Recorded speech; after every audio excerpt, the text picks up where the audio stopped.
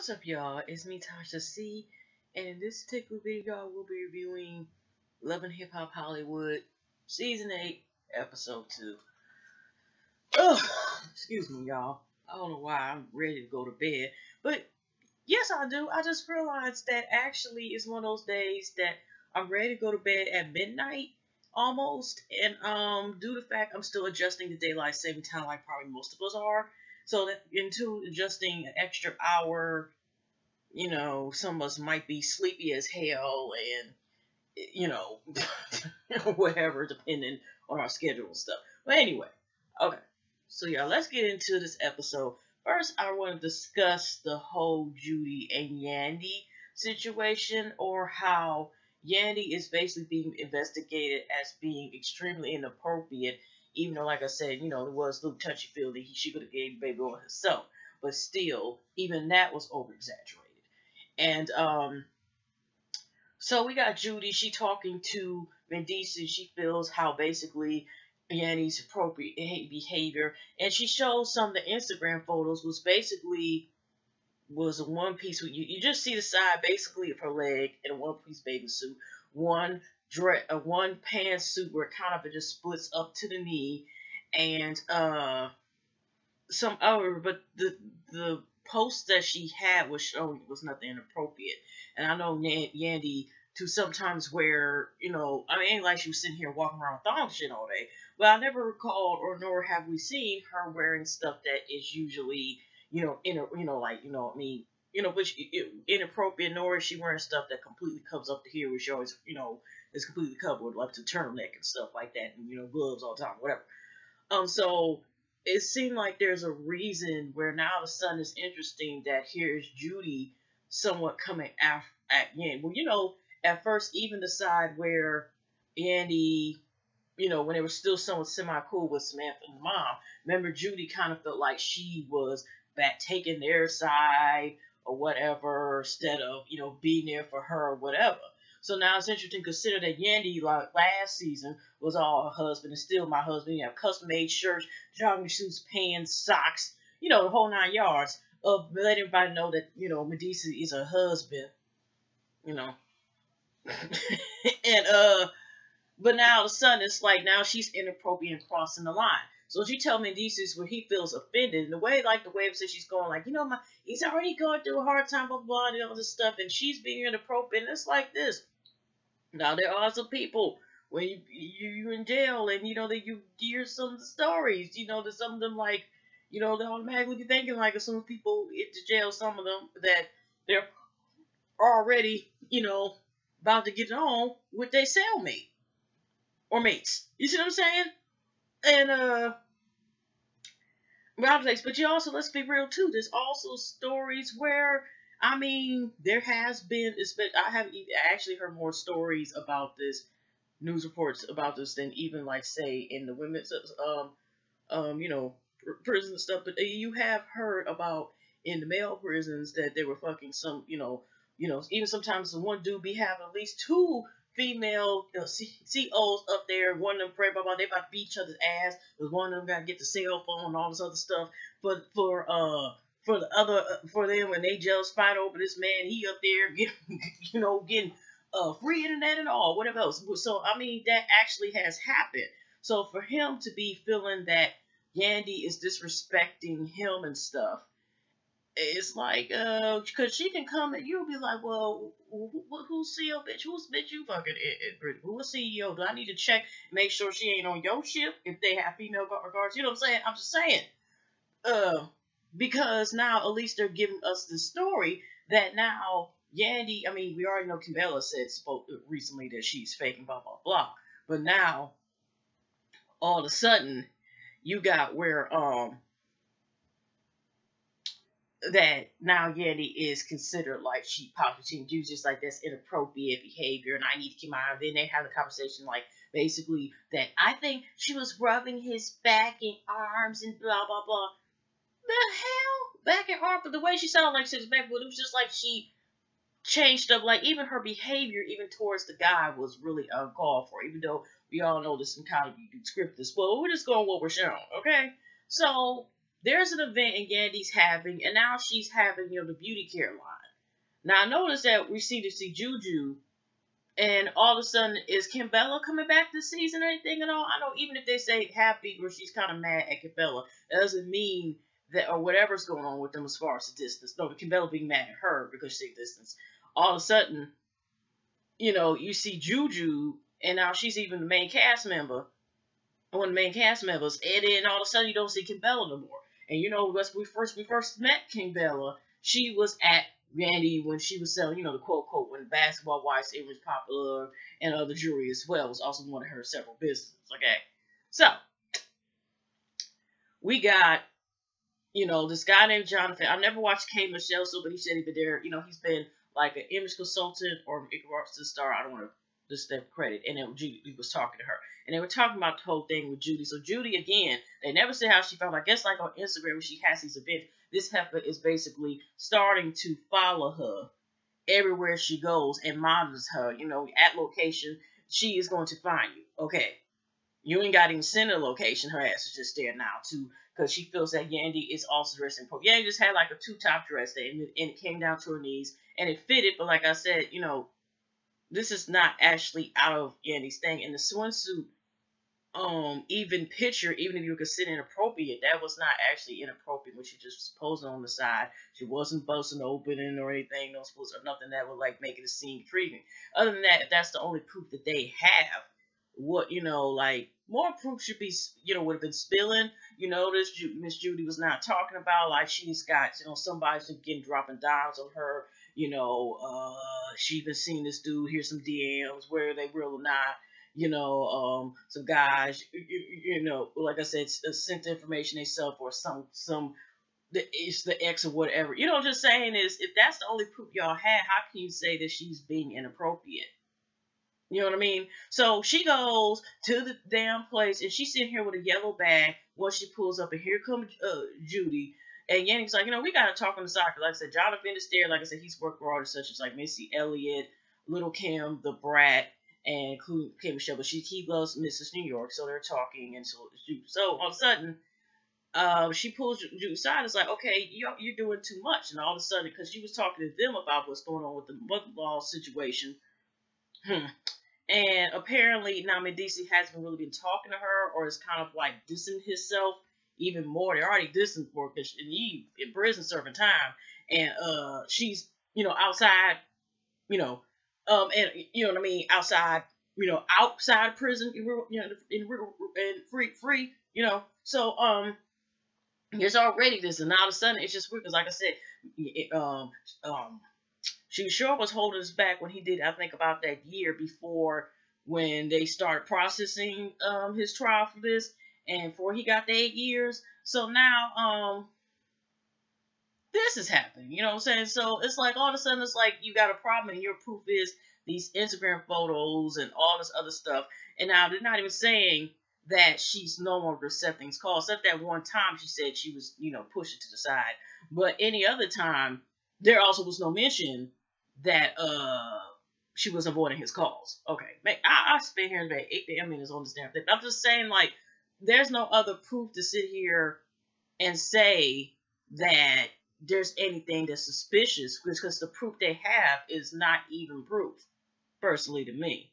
So anyways, y'all, Judy pulls aside, and she actually not even front of the side. She does it for the Jonathan, and Judy would put, you need to wear this. This is inappropriate, and it looked like a sweater, which I do agree with Mr. Jonathan about. It looked like a Muffet threw it up. It looked like she sat there and stole half of Jim Henson's, Henderson, the Muppets, or went to Sesame Street and took some of their puppets and put them all in a big ass paper sweater or some type of sweater, and decided somebody to knit that up, okay, and think she was going to wear it. I don't know what the hell it was, a big-ass blanket or something, but I'm like, what the hell, dude? If you don't go somewhere and get your life, get some peace, serenity, something, because now all of a sudden you're trying to prove the capture at these events. And these guys, you have guys that serving, they're trying to give you, facial acne cream, all this stuff, and they're just sitting there where, you have, they have pants and blah, blah, but they're just shirtless. And she's going around saying naked men, but I'm like, okay, they're actually in real life, especially 9 times 10 when it's hot or in such places as beaches, you usually there's a chance you might see a shirtless man. It's not like they were sitting there rubbing on her or nothing like that. They were up there serving drinks and stuff, probably chocolate, chocolate dipped strawberries and all that. Okay, but she had, and Yandy's basically like, you just gonna have to leave, whatever. I'm not dealing with that no more. And one of the guys came there and was like, "Oh, your assistant said to leave this with you." And I would have took I would took that damn thing like, let me follow her quick and throw it at her head. I'm not saying I would just put because we all know it's a storyline anyway, but just the fact is now she's trying to control basically what she wears and kind of semi-stalk her. Maybe when she start having these spins, because this is like getting into her business and stuff, you might have to have a big ass sign and have somebody security, since somebody can stop her and be like, you know what, don't let her through the door, whatever her problem is, and just get the heck on. Because if she's gonna have problems in a minute, she's gonna get one of those Amish outfits to tell her to put on shit and have her ass trying to look like a fucking pilgrim. That's what the hell next she's gonna try to put her ass in, whatever, since she feels like it's inappropriate. But just the fact of offering it, where now what the heck she talking about inappropriate? Heck, she's showing some shoulders. Shit, I mean, she shouldn't sit there and wasn't covered. She didn't have to go cover her damn arms. I'm just saying that what Yenny was not inappropriate, and even the shoulder she wasn't having. I'm just like, okay, whatever. Anyways, so we have this scene where we got Dream Doll. She's talking, and I guess DJ Self, I think, was the one who was talking about, she's a possible artist, and this is Safari, since she's worked with people. And we see her, she's rehearsing whatever. And the song, personally, me, I'm like, I'll give credit. Ani's had a catchy song. She got receipts. She's had a couple words, blah, blah, blah, and came back, and she has actually seen Facebook Live with Kendall the Kendo, who's famous for Instagram and stuff. As far as reviewing such as the Love and Hip Hop shows, whatever. Best friend. So, he did a live, but she did a song called "You Too Young to Love." And like I said, even the song she did, it was catchy. Okay, she got some talent. Okay, she flirtatious out on My Season of Fools. Now that's what I'm saying. She's crossing the line if that's really happening. Well, like I said, we don't know if it's a show, whatever. Now, but Dream Doll, like I said, the song that she had, and Safari come in, and he's looking, and he likes what he sees, and they talking first. He's ready to mix in business with pleasure. They go, and the trampolines thing, and how you swing on the bars and everything, because he's like, basically having like a trust date or whatever. So he first was scared to go, but eventually swing down, and they had protection on him anyway, as far as he wasn't gonna fall, and bust his head open, no shit like that. And she was scared too, talking stuff about him acting like a little bitch. And then she turned around and was, stop, think about it, and waited for a second. So he's like, he just knows his mom is going to feel some type of way because she got the colorful hair. And I'm like, and he had mentioned that twice. He's mentioned that twice, I think, Confessional or something. And we're talking about the rehearsal. Like I said, I personally, myself, the song was like, maybe I need to take my time, but I feel like giving a fuck and actually maybe listening to her song. And I'll find out whether I like it or not. And I'm just like, okay, because what I hear, I'm like, at least I just heard her song once. Oh, I forgot.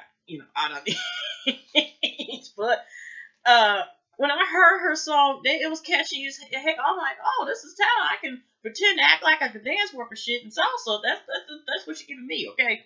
But Dream Doll song, at least it's on the snippet that they had. I don't know what the hell.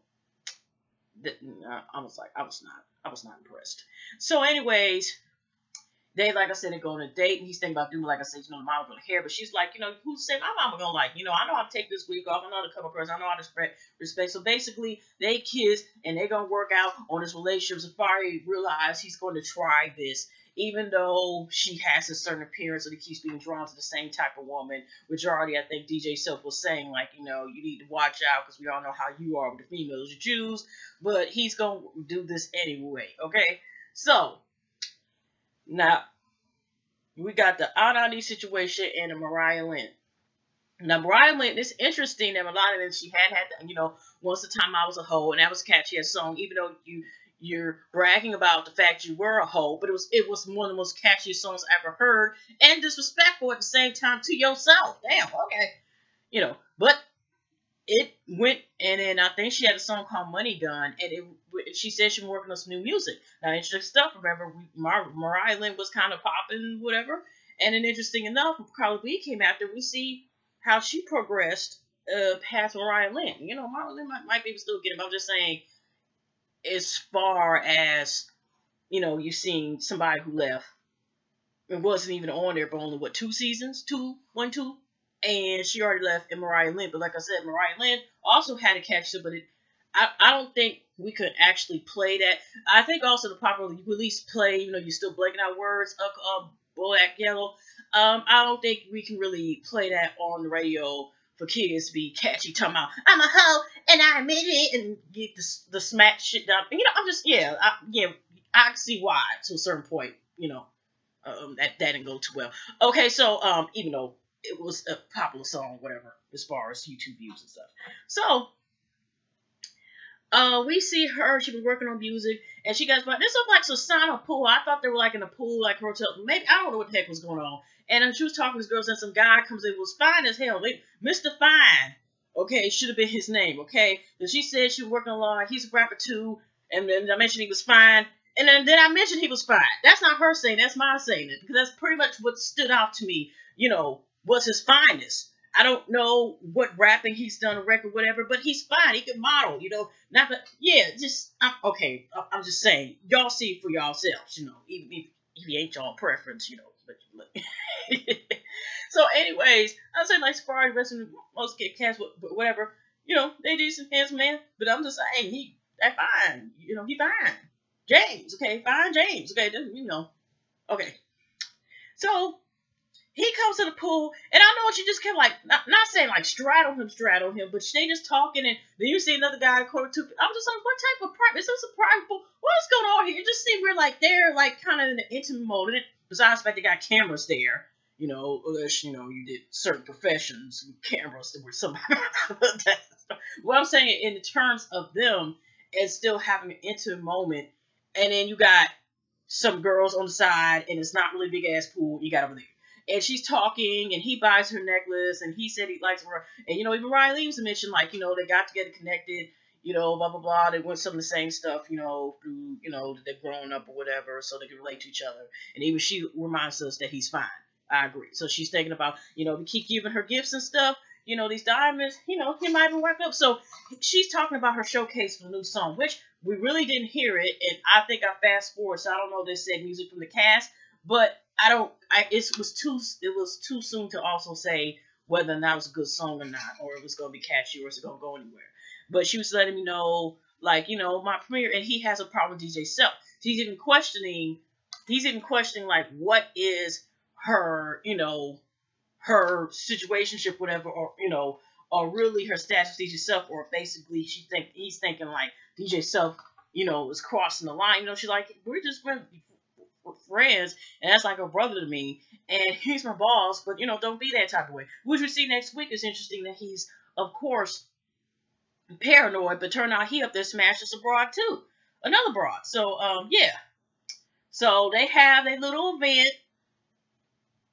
DJ Self is there, and she comes in there, and she looks like with pink hair version of Little Mermaid in real life, because she damn sure she got a damn pink ass sequins bra on, looking like Under the Sea, and got a damn green sequins damn skirt on, and got the print like look like an ombre, but it's on top real pink, kind of a little bit about between the same colors my hair and shirt, whatever, a little darker off and brown. But I mean, I'm just saying she was giving, you know,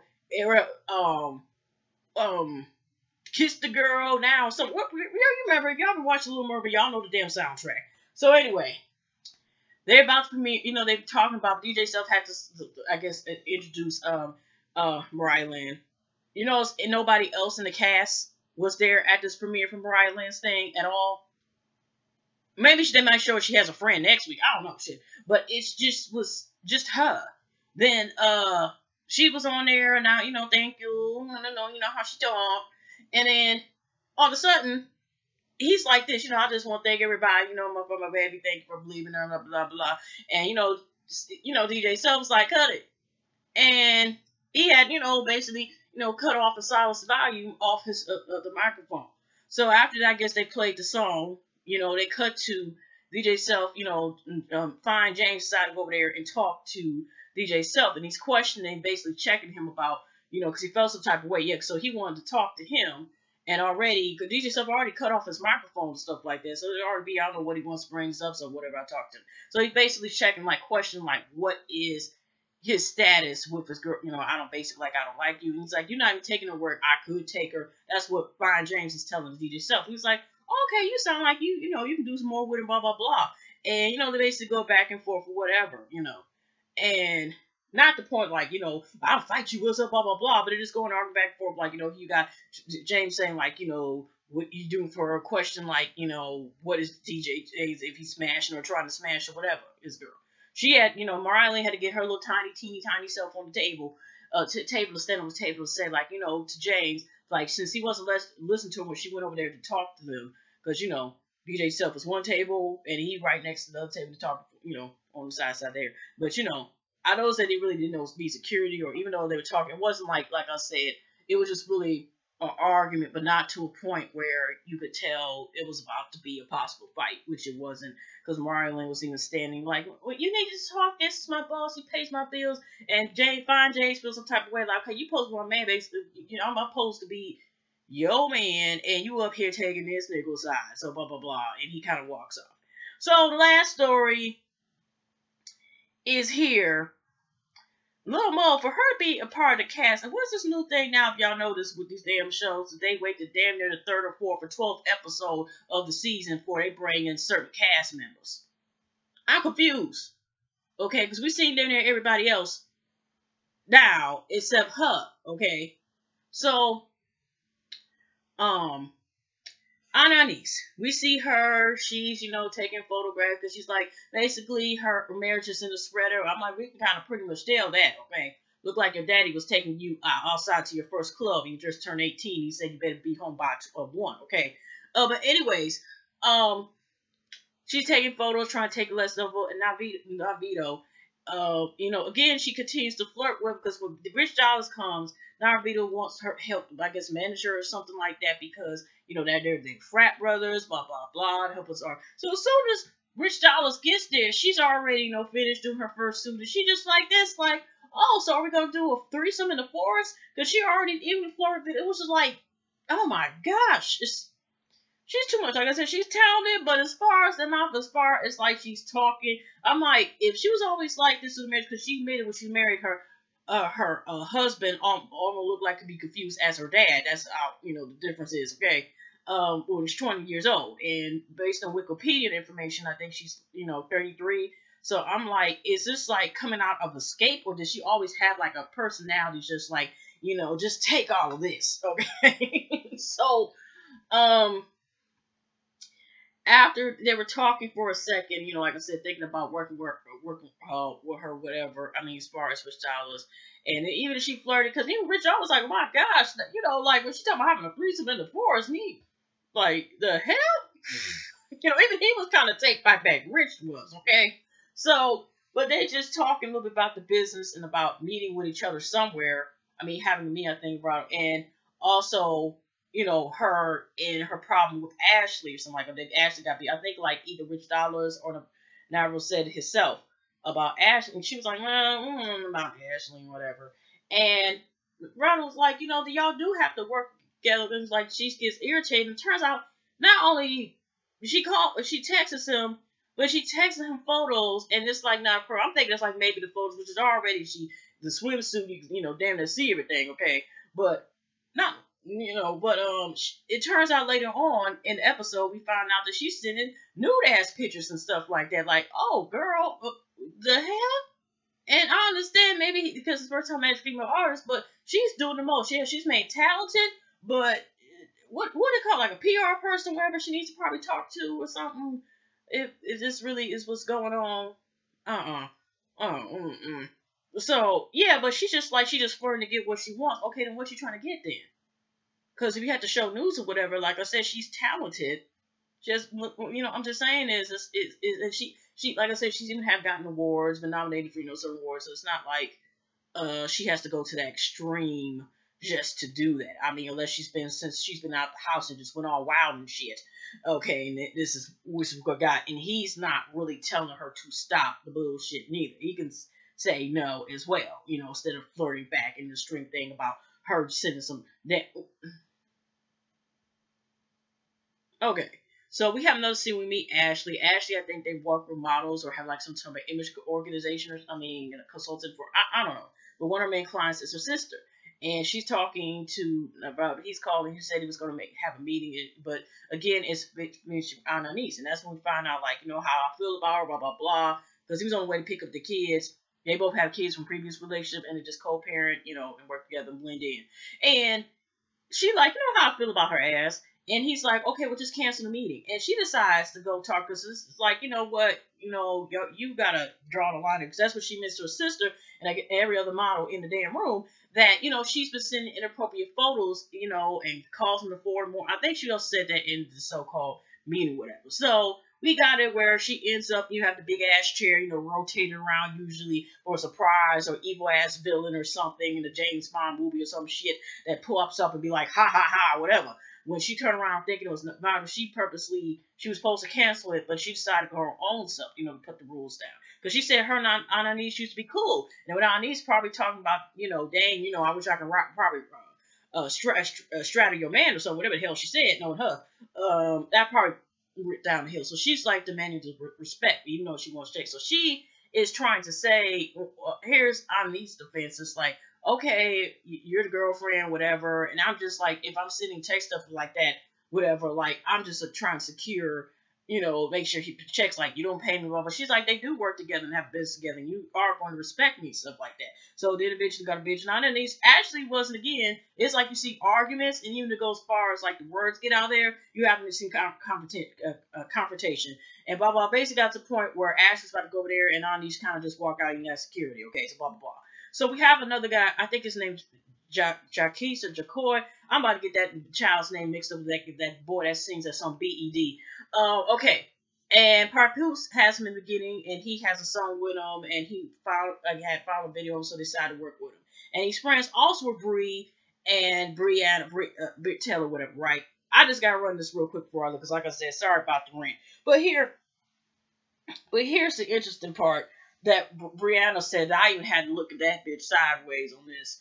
Now, they have a part where first she talked to Britt Taylor, because he's trying to get their sides when he heard this, and she explained, her side. She do the shoot. She's always trying to be me. And they used to be friends for 10 whole years, because when I found out, I think it was somebody comments, like, with Ashley or somebody that said, like, how they all know each other, like, web stars work with, I guess, for all three of them, but they're referring to, like, Bianca first, with the song Chicken Noodle Soup. Then Britt was another song he was trying to make like another hit with her or something, and then it just fell downhill as we see now. So she's basically saying like, I'm just sick of this stuff, but I could have sworn, but maybe I changed the channel. But I didn't know whether since she's willing to try to talk to her or something like that. He's just trying to see if he get his friends together. They used to be cool as hell all together. He doesn't see that, and they're 10 years ago and stuff, whatever the time, people change. So he meets Brianna. Even she got to sit there and got to remind him, oh, you got me at a coffee shop, and I don't drink coffee. Okay, they serve tea there. I don't know. She just was a little agitated, okay? So he's all talking about, he talked to Bree and said they can talk to each other. And she said her dad just had surgery or something on surgery on his foot, and he's suffering diabetes. And Jaquay, dad has died of complications, or I forgot. I don't know what they said with the illness. No, but they did say they both were dialysis, both dads. But Jaquay's got rest his dad, so had passed away. So it was kind of like he was adopted by Bianca's family. Okay, so he's talking again. He's trying to say, let's increase the peace and stuff, And he's like, y'all gonna still be 80 years old arguing back and forth? Because she's just like, I don't want to talk to her. If she had to let us know the price tag of the $1,700 shoe, not doing it, you blah, blah, blah. Because he just like, y'all ain't got to do this or whatever, basically. And she got to remind us, well, I don't think she gonna talk because, I threw a shoe, but she the one gonna start stuff. So, it's she said. And he's like I said, he just wants it to calm down. And she had to remind us, like, and in the way she kind of said something, and I was just like, you know what? When she said this, because she like, I don't care. Even God told me to talk with her. I can't even talk to that. Okay, we're not gonna say the same sentence. I personally feel like I'm just saying she basically no. Okay, it's not. That's a whole nother video. Even if I feel like getting in a video like that, but I'm like I believe God, whatever.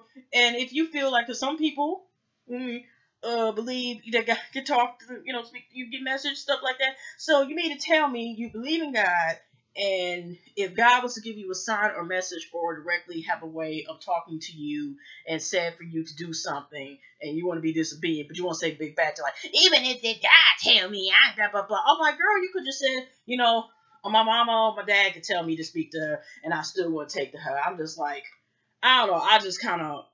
I don't know, maybe it's just me personally, but I'm just like, oh really? And she just stormed off, whatever. But it's like, again, how they talking about getting this money, stuff like that. And we can already tell Brit, Brianna, BB, Brit, Brianna, Bianca, BB. Okay. If I wonder, is this gonna be a storyline? Like I said, I like the Bianca kind of song with the first season, but it's like, is she known for getting her rapid size just like an agitated, ready to pop off? And that's what I'm gonna start calling Miss Pop Off chick and shit like that. So, because like I said, when after that, I'm just like agitated. So we'll see. She's kind of just agitating me a little bit. Whatever. But anyways, y'all. Hugs and loves. I will see y'all next video. I'm done. I kind of stretch this out the video, just kind of mumble a little bit. Like I said, I'm tired, and I'll see y'all next video. Yeah, I even said tired. I meant to say tired. But anyway, y'all, I will see y'all in the next one. Hugs and loves. But how y'all feel the seasons? I know it's just season 2, but maybe after a couple episodes, it'll start gets more interesting, I guess. Or at least we didn't have a phone that we didn't have no cord and no shit like that this time. But like I said, at least show with Judy, she able to get the phone calls from DC. I kind of wonder what is she doing on Instagram at every event that Yandy has. She's just gonna follow supposedly, and that's what I'm saying. Yandy might start to have a big ass photo and tell people don't let her in. If that's the case, if she's really messing up your brand like that and bringing in Muppet throw up quilts and all this shit and telling you need to put this on, and if she's trying to throw hands on your artist, Anyway, y'all, hugs and love. See y'all next video. I'm out.